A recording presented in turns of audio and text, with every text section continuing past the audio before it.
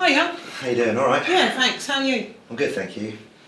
So, Pauline, thanks for coming in and having a chat. Okay. Hopefully after this meeting we can sort stuff out and get stuff moving on. Hope so. Yeah. Right, so you know that I've been having trouble with these leaky pipes, okay? And what it's meant is I've had to shut down my main industrial oven. So obviously it cost me a lot of money in business. Also, because there's dirty water coming down the ceiling, across the ceiling and down the walls, customers don't really want to come in and buy food. So the financial ramifications of that has been quite severe for me because you haven't come in and sorted it out. Okay, I didn't realise how bad things have got, James, but you've got to admit I have tried to sort it out because I did send workmen round on several occasions, but you're not letting them in and I don't understand why. Well, the thing is, when you sent them round, it was during office hours or during the week when the bakery's open. Okay. So it's not a good time because I can't shut the shop down because that's going to cost me more money. So if you just called ahead, I sort of arranged it with me rather than just sort of sending them in. Yeah, and in the same vein, you could have called and said, 9 to 5 is not good for me to have workmen in the shop. But at least we know that now.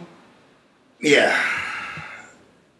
Yeah, and I know if I had let them in, we could have sorted this out a lot earlier. So I do take responsibility for that as well, I guess. Okay, let's draw a line under that though. Yeah. What about if today we agree a date between us, or I'll give you a call when I get home and we pick a date together that's convenient for you. What do you like at the weekends? Sunday? Sunday's good. Sunday the shop is closed completely, so okay. Sunday would be perfect. Brilliant. And obviously, I wasn't aware how bad the damage had been, so what about if I reduce your rent by £300, maybe for the next 3 months, just to compensate?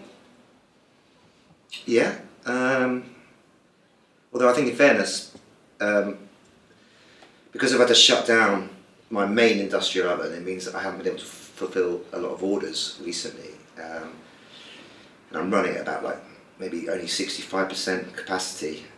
So I have lost out quite a bit. If you could make that 500 a month over the next 3 months, then I'd be very happy with that.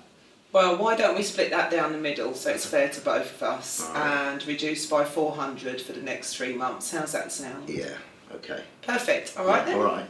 Excellent.